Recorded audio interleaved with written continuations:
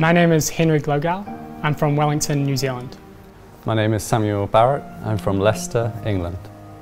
The deployable emergency shelter idea evolved from a conversation we had with my cousin, who's an emergency flight paramedic in Fairbanks, Alaska.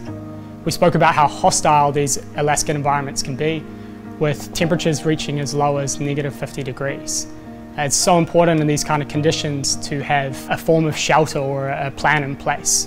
We wanted to try and think about how we could utilize these extreme conditions to our advantage.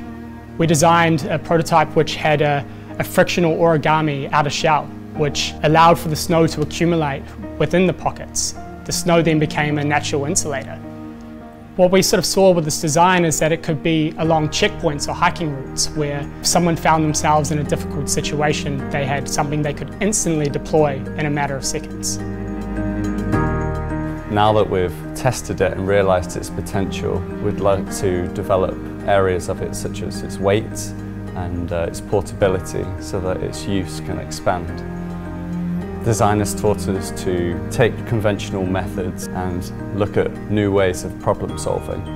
With this project, we got to take our passion for the outdoors and cross over our skills to tackle problems that we normally face and that are important to us.